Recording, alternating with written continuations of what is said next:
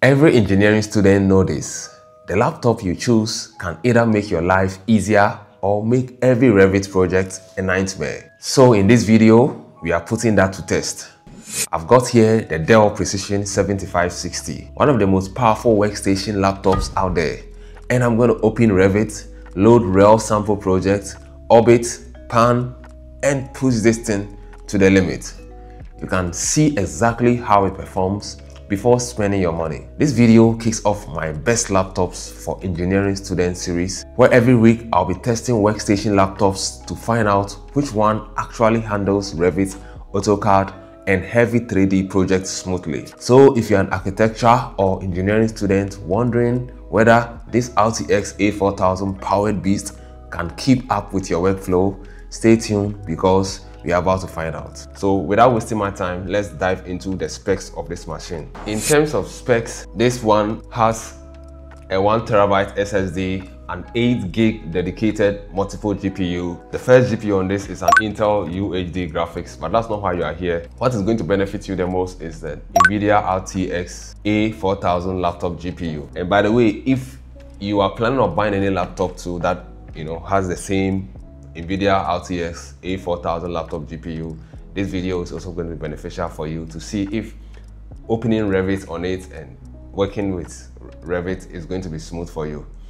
Alright, so it has a 32 gigs of RAM, 11 Gen Intel Core i7, 11850H at 2.5 GHz. The laptop is well built in aluminum and it has a huge vent beneath it. On the side, it has two USB Type-C ports. On this side, it has two USB Type-A ports with a headphone jack port with a SD card slot.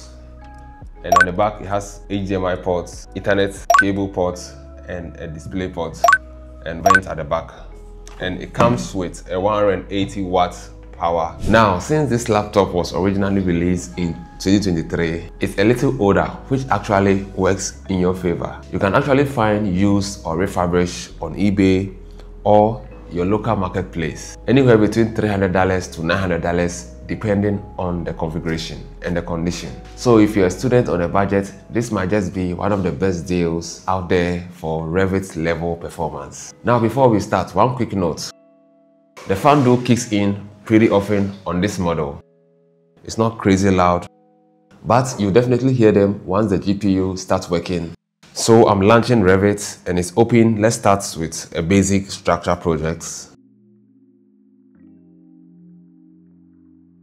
Looks fine. Now let's switch to 3D view and I'm going to turn on accelerated graphic preview to make things smoother. You can already see everything feels snappy. Let's orbit around a bit, zoom in, pan around. So far, no lag at all. It handled the 3D view smoothly. Now I'm opening a much larger architecture sample file, and here's where I noticed something. The load time takes a little longer than I expected, but once the project is fully open, the experience is pretty solid. With accelerated graphic turned on, orbiting, panning, and zooming all feels fluid. Without that feature though, it does struggle slightly. So make sure you turn it on if you are using Revit on this laptop. I do rate this laptop an 8 out of 10 for Revit. The only downside is the initial loading time for big projects, but once you are inside, it's smooth sailing. The RTX A4000 really pulls its weight, and for students, professionals, working with architecture and structural models, this machine can definitely handle it. Let me know what you think in the comments. How do you feel about the performance so far? Would you consider the Dell Precision 7560 for Revit? Alright, so that's a wrap up on the Dell Precision 7560 for Revit AutoCAD. If there's any specific laptop you want me to test next,